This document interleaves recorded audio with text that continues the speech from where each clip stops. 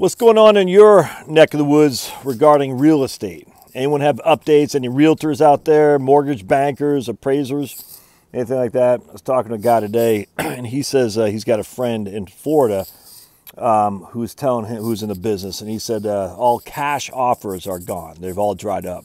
There is no more cash offers. It's interesting too, because I said, "Woo, that's interesting. That might be an indication that the real estate market is getting ready to at least level off, if not drop."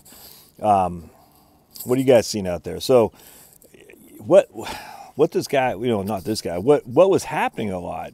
Look, I'm not in the market to buy real estate, but I find it interesting nonetheless because a lot of people have most of their assets are in real estate.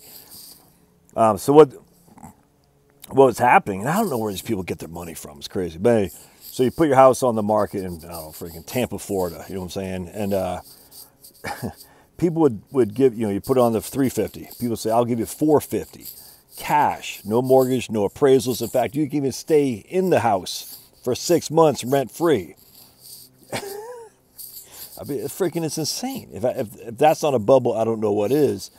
And apparently this has happened. I don't want to say quite a lot because I don't know, but enough to be like, what the? I mean. Again, where's the money coming from, my friends? I don't understand. I'm making some chicken. We're going to have some chicken salad tonight, me and the better half, which is good. You got to be home for dinner, gents, by the way. You got to be home for dinner. I'm just telling you, man. It's the number one thing. Be home for dinner. If you're not home for dinner on a regular basis, it's time to revisit your priorities. And that's not saying you're a bad person. I know you want to provide for your family, but, man, you got to be home for dinner.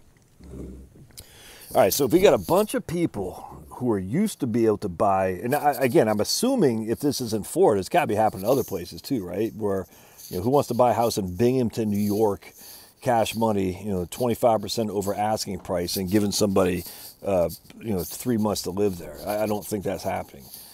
I mean, maybe it is. I don't know. I have no idea. But it's interesting because Florida is such an in-demand place. Obviously, the surf, the sun, a good governor.